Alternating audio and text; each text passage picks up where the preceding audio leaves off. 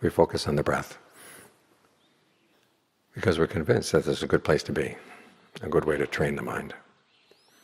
And we're bringing the mind to an important place, here in the present moment, where we can see our intentions. And we're convinced that we can change our intentions if they're not skillful. And this is one of the best ways of doing it, getting the mind to settle down, have a sense of well-being, being solidly here in the present moment, clearly here in the present moment, so you can see yourself, see the mind in action, realizing that the causes of suffering come from within, so you're watching the right place. If the causes of suffering came from without, you'd have to go and watch everybody else. That's why we have a surveillance country right now. Cameras everywhere taking pictures of everybody, face recognition, because nobody trusts anyone else, but it's because they think the causes of suffering from outside, that they'd be perfectly fine as long as they could be protected from other people.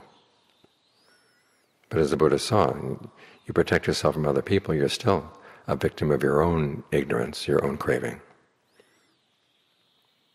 And the suffering you create through the ignorance and craving weighs a lot more heavily on the mind. So this is where we do our surveillance, inside. We're convinced of this because of the example set by the Buddha and his noble disciples. This is how they found the end of suffering, how they found true happiness. That conviction is wealth. It's one of the 7 forms of noble wealth that the Buddha talks about.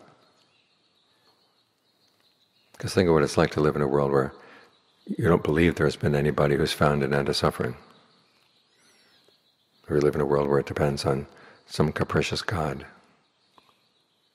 who plays favorites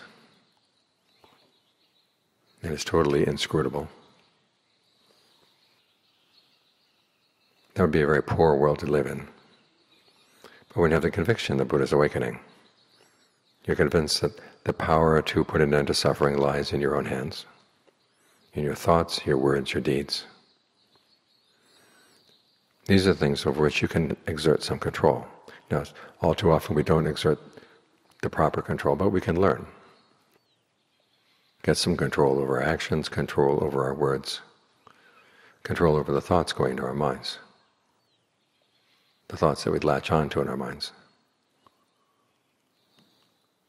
The way you do that? By trying to be mindful as you can right here. So conviction is not just a floating idea that we give our assent to. If you're really convinced, you not only assent to the ideas, but you also act on them. That's how you know when your conviction is genuine. And that's when it becomes genuine wealth. Otherwise it's just decoration around the house. Something pretty to put on the walls. But it turns out it doesn't have that much value. It's when you bring this belief into your actions, your thoughts, your words, and your deeds. That's when it has wealth. Excuse me, that's when it has value. So think of this conviction as a form of wealth. Protect your wealth, invest it well, and it will grow day by day.